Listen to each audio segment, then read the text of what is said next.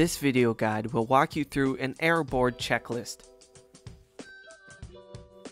You can start by inspecting the solar panels. You have to make sure that there are no cracks or damages on the solar panels.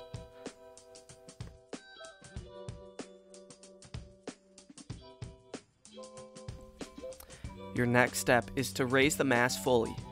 Make sure it goes up all the way, and if there are any pauses or troubles raising the mast, grease if necessary.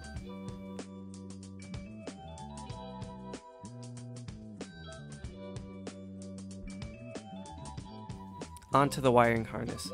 Inspect the wiring harness to check if there are any cracks in one of the ends or abrasions in the full wire.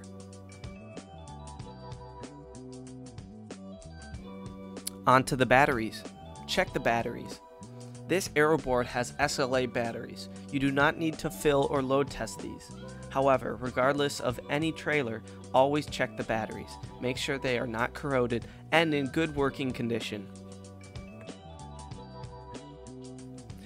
Now you can do a walk around of the unit, checking the frame and seeing if there are any bends or dings in the frame. Any damages should be reported to your fleet manager. Bends and damages to the frame can give you problems while towing the unit down the road.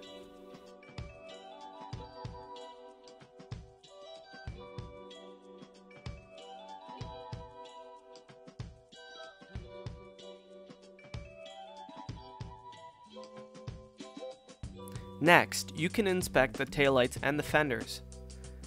As seen on this unit, this fender is bent and damaged. However, it does protect the wheel very well.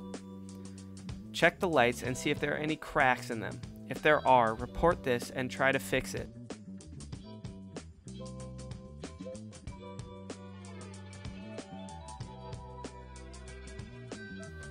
And on to the jacks. Inspect the jacks, see if they go up and down properly and lock into place.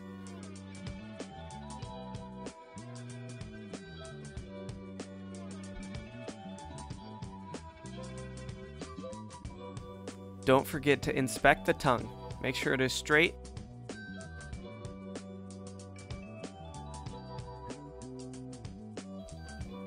Inspect the controller box. See if there are any broken or missing pieces.